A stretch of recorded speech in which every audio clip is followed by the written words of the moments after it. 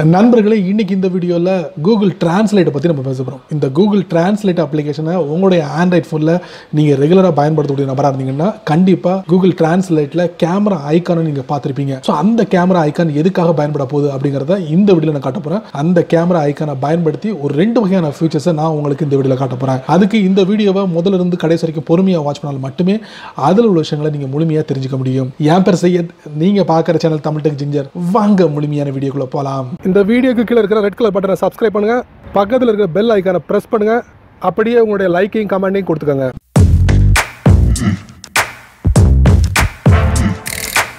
Google translate அப்ளிகேஷன்ல camera ஐகான்ல ஒளிஞ்சிருக்கிற ரெண்டு விஷயங்களை நம்ம இந்த வீடியோல நம்ம பார்க்க போறோம். அதுக்கு கூகுள் டிரான்ஸ்லேட்டை பயன்படுத்துவது நபரா இருந்தீங்கன்னா டைரக்டா நீங்க ஓபன் பண்ணிக்கங்க. இல்ல நீங்க ஃபர்ஸ்ட் டைமா நீங்க பயன்படுத்த போறீங்கன்னா டைரக்டா பிளே ஸ்டோர்ல போய் ஈஸியா டவுன்லோட் பண்ணிக்கங்க.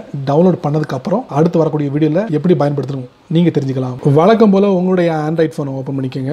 ஓபன் பண்ணதுக்கு அப்புறம் உங்க போன்ல பிளே ஸ்டோர் இருக்கும், அதை ஓபன் பண்ணுங்க. பிளே ஸ்டோர் போயிட்டு கூகுள் டிரான்ஸ்லேட் டவுன்லோட் பண்ணி இன்ஸ்டால் பண்ணிக்கங்க. இருந்ததுன்னா நீங்க டைரக்டா இந்த அப்ளிகேஷனை ஓபன் பண்ணுங்க. ஓபன் பண்ணதுக்கு அப்புறம் கூகுள் டிரான்ஸ்லேட்ல கேமரா ஐகான் இருக்கும். ஸோ இந்த கேமரா ஐகான்ல தான் ரெண்டு விதமான ட்ரிக்ஸ் நம்ம பார்க்க போறோம். அது என்ன அப்படிங்கறத இந்த கேமரா ஐகான் நீங்க டேப் பண்ணுங்க.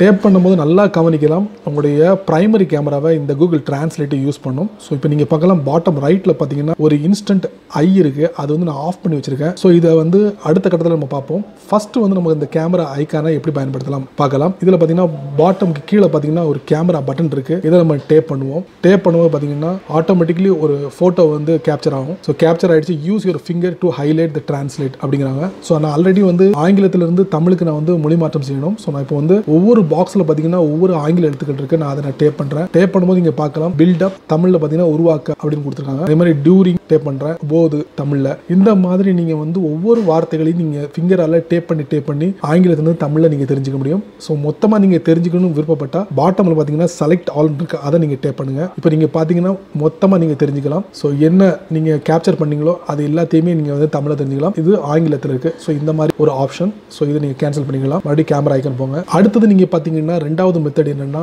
இன்ஸ்டன்ட்டாக வந்து ஒரு மொழியிலேருந்து இன்னொரு மொழிக்கு வந்து மாற்றம் செய்ய முடியும். அதாவது ஆங்கிலத்திலிருந்து தமிழில் மாற்றலாம், ஆங்கிலத்திலிருந்து அரபிக்கு மாற்றலாம். இந்த மாதிரி நிறைய ஆப்ஷன் வந்து இந்த கேமராக்குள்ளே கொடுத்துருக்காங்க.